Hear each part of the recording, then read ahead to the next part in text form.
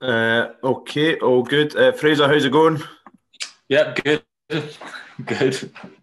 Uh, Congratulations, Scotland captain. This must be an enormously proud moment for you. Yeah, thank you. Yeah, it is. Don't know what else I want to say. Yeah, no, it is. It's. I think it's just been a lot of hard work over the last couple of years. I think where we've been just as a team in general, it's been pretty easy for me to come in and do the role that I'm doing this week. I've got quite a lot of other guys in the background as well. Obviously, Jamie and Ali, they're as vice captains, which is really well done for them. I think Ali's come on a hell of a lot this year, particularly at Glasgow in that leadership role, and Jamie obviously has done that for a long time at Scotland and Edinburgh. So to have those two in the background as well is great support for me. Gregor touched on it a little yesterday when we spoke to him, Fraser, but have you kind of paused and had a think about how far you've come? You've spoken very honestly and openly in the past about the obstacles you had to get over, a lot of bad injuries and other things going on. From then to now, to be leading out your country tomorrow, have you given any thought to wow, that's a long way I've come? Not really. It was a long time ago. I think certain part of that was sort of a previous part of my life, which has obviously allowed me to go on and do what I have done, and then shaped, been a big part in shaping who I am and how I see things now.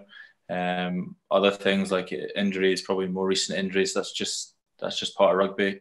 I'm fairly laid back in how I view that part of my career. So obviously it's been a big deal because I said it shaped me and shaped how I see things and how I like to act around the squad and how I like to treat other people and sort of my approach to, I don't know, to just how I see things functioning within a group of guys and how to try and get the best out of people. It helped shape that. But in terms of looking back from where I was to where I am now, I don't tend to do that very much, if I'm being honest.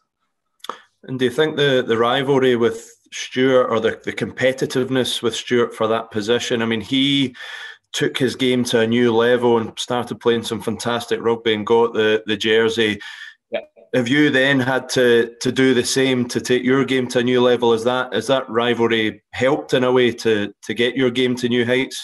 Definitely. I think people always say it, and I don't think people can sometimes necessarily believe it when they say that they enjoy the competition. But it genuinely is great for both myself and Stuart and George.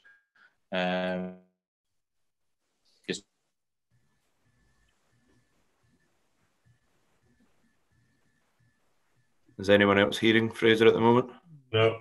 No. Nope. No. Hear me now? Fraser, I think we've lost you. I've got him back. Yeah, you can hear me now? Oh, yeah, go for it. Sorry. Yeah, Carry on. Sorry. No, I was just saying that it genuinely is a good thing. For me, obviously, all the positions that we're building great depth now, but for me, I see it as a good thing. I enjoy that competition. I think if you've got that drive, it annoys me. I'm sure it annoys Stuart and other people in other positions when they're either not getting picked or someone else getting picked ahead of them, because it forces you to have a look at things that you're doing or maybe things that you're not doing quite so well, and then try and develop them and evolve your game. So yeah, I do really enjoy it and thrive in that competition, and I think it just, I don't know, it focuses you more as well, because it makes you realise that the more you push yourself, the more you enjoy what you do, and then that just puts you in a better place to be able to play well. Thanks, Fraser. Hey, Fraser. Touching on your form, and Gregor described it as you being in the form of your life. Does leadership come, more easily? Is it easier to take on that responsibility when you know that your form and looking after yourself is kind of in a good place anyway? I think if you're playing well, it's easy to lead. I've spoken before about, in order to lead, you have to be playing well. You can't be putting yourself in a position where you can be seen as almost being a hypocrite. I think it's difficult to it's difficult to pull guys with you. So I think obviously playing well is a big part of that. You know, a lot of what I see leadership is how you conduct yourself and how you play. So obviously it's a very important part of being able to lead for me. But then, you know, anyone can have a bad game. Anyone can have a couple of bad games, but it's about trying to create that consistency so that you can have that relationship between you and the other guys on the pitch. That, you know, sometimes people make mistakes, whether it's a guy that's captain or another guy that's getting a first cap or a 50th cap, whatever it is. But having that consistency, knowing that they'll work hard to put it right, or that they'll work hard on the pitch or on training to try and put it right, you know, it helps pull guys with you and helps create that sort of trust between players. When you think about the way that your style, I guess, is what you're describing there of captaincy, do you think of other great captains that you've played with, people that you've looked up to in the past? Is there anyone that springs to mind that will be an inspiration for you? I don't know. I think when you play and you're lucky to, you know, I've played under a lot of great leaders, perhaps haven't carried the title of captain, but have been great in their own facet of the game and really lead well on what they're doing, whether it's set piece defence, running the game from an attack point of view, or being that vocal point, being able to speak well on and off the pitch. I think all you can do is try and be yourself and try and pull in bits and pieces from other people that you think fits well with what you're trying to do. So there's probably no one in particular, but as you go along in your career, whatever it is, you'll pull in little bits and pieces that you think fit what you're trying to do and how you're trying to conduct yourself and lead. And just lastly for me, then on the game, it's, like I said, it's essentially the strongest side that he selected here with an eye on finishing off the Six Nations campaign. How important is this match, and how strange, I guess, it is that you have such a little run up to getting back up and sort of trying to get to the level that you were at before back in March? Yeah, it's important for a number of reasons. Firstly, it's important because it's the first opportunity we get to play for Scotland in 7 months, which is a big thing. You know, every time you play for Scotland, it's a massive honour.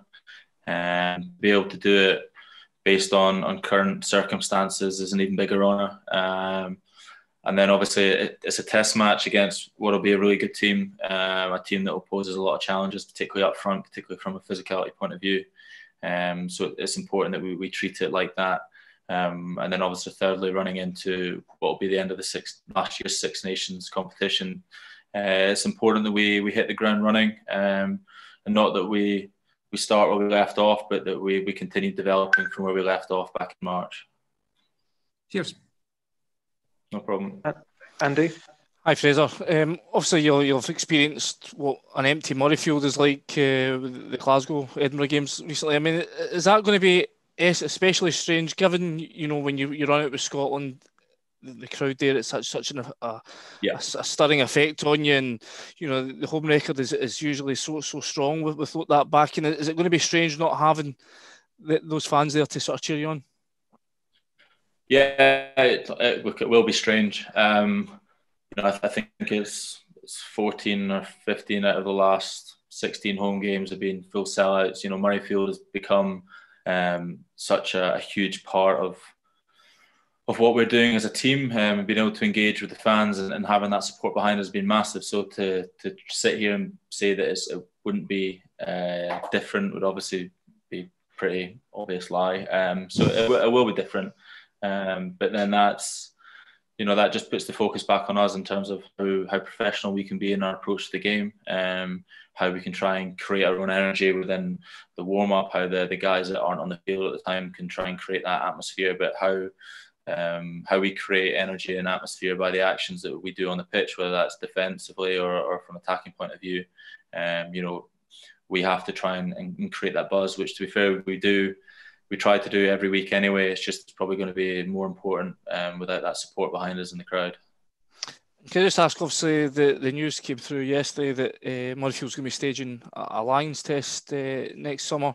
I think you've spoken yourself about wanting to sort of put yourself in contention for that, but does this increase your appetite for that sort of thing, knowing that you could be playing such a special match on home soil? Definitely. I spoke a couple of weeks ago about just the role Lions has played in British rugby history, particularly when I was growing up. You know what a huge part of my rugby upbringing the Lions were. So to have a Lions Test match in Scotland will be a massive thing for myself, every other player, but also the whole Scottish rugby and the Scottish rugby public. To be able to have a home Lions game on Scottish soil is a big thing, and I'm sure whoever gets to play in it, whether the Scottish guys involved or not, just to be able to have that test at Murrayfield will be a big thing coming June. I think it's June, July. Cheers, Fraser. No problem. Thanks. I will move on to